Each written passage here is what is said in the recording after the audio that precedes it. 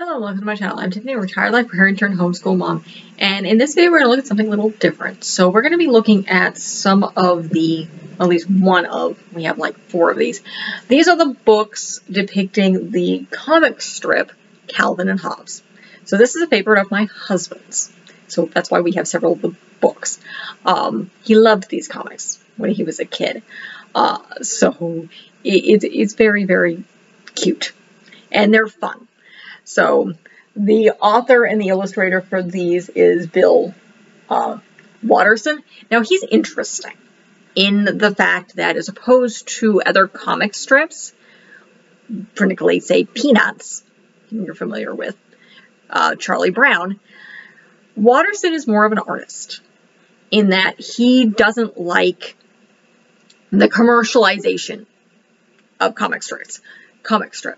So he never sold the rights to merchandising when it comes to Calvin and Hobbes.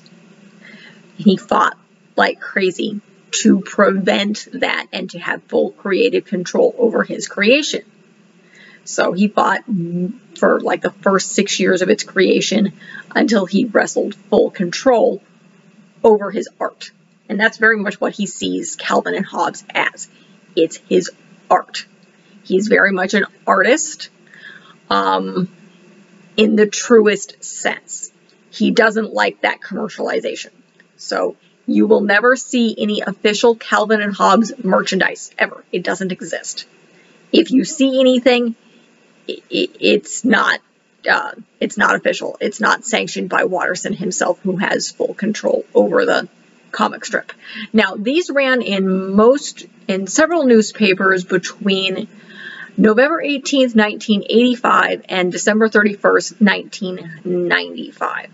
So in the later years from the 90s on to that 95 thing, Watterson took a couple of breaks before fully ending the series.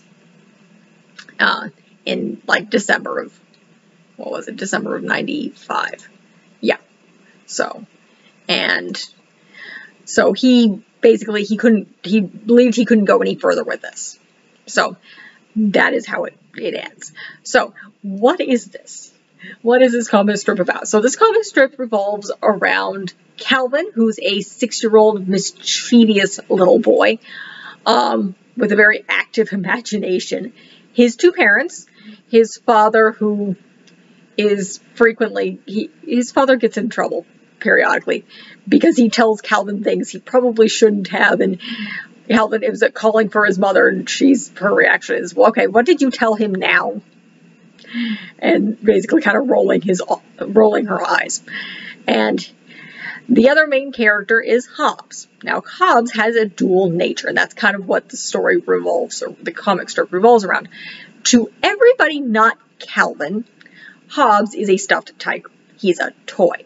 To Calvin, he's an anthropomorphic living creature with opinions and talks to him, and that's Hobbes to Calvin. But again, to everybody else, he's a toy, and you do see this in some of the comic strips. So the other main character is his schoolmate, Susie Durkins, I believe is her name. Yes, Susie Durkins. So those are the characters in this story. That's it. You have the 2 parents, you have Calvin, you have Hobbes, and you have Susie Durkins. Nobody's ever mentioned by name. I think occasionally he mentions teachers randomly, but that's it. And that's the way Watterson introduced all these characters in like the first 3 weeks of the comic strip. So, and that pretty much, that was the cast the entire time. So these are fun. I'll link some of the books. We have several. They're cute to read.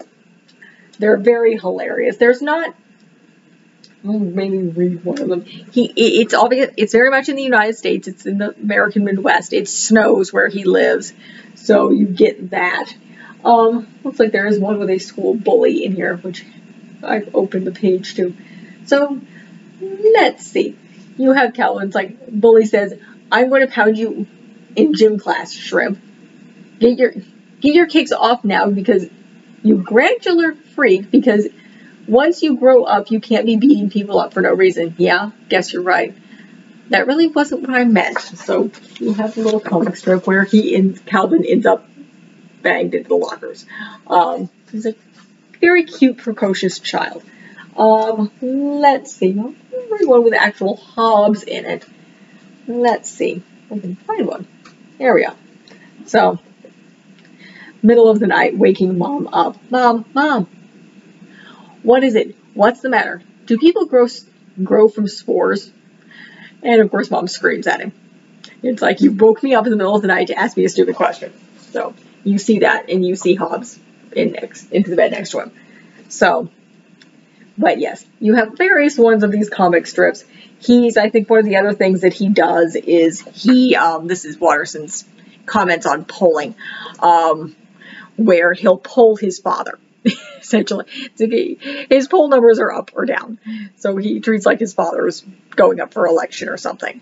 So these are fun to look at. You can, I think you can probably still buy some of the books like this, and look at them. There's no real politics or anything, so they haven't dated all that much, except for, of course, they don't really have the technology, but that doesn't play into these type of stories. Again, he's a 6-year-old boy. So he's precocious, he's funny. This is probably a good thing to share to young kids if you have a reluctant reader looking for something to entertain them, something to get them encouraged in reading. Similar to graphic novels, these are old comics and they're put into book form. So, and again, I'm covering these because these are a favorite of my husband's. So he loved reading them. We'll probably read them to our children or our daughter on that count. So that's it for this review. If you like what you see, be sure to like and subscribe. I cover a lot of children's books, various films, some educational stuff. We are a secular, non-religious homeschooling family. So I will cover some of that, particularly as my child gets older. She's still under, let's see, as of this video, she's still 2. So we're not quite doing the homeschooling stuff yet. But I also do some kids travel stuff as we get going. Again, my daughter is very young, and we've been dealing with the COVID-19 pandemic, so we haven't really been able to travel that much. So be sure to check out the rest of my channel. I have a lot more planned and a lot available. Thank you.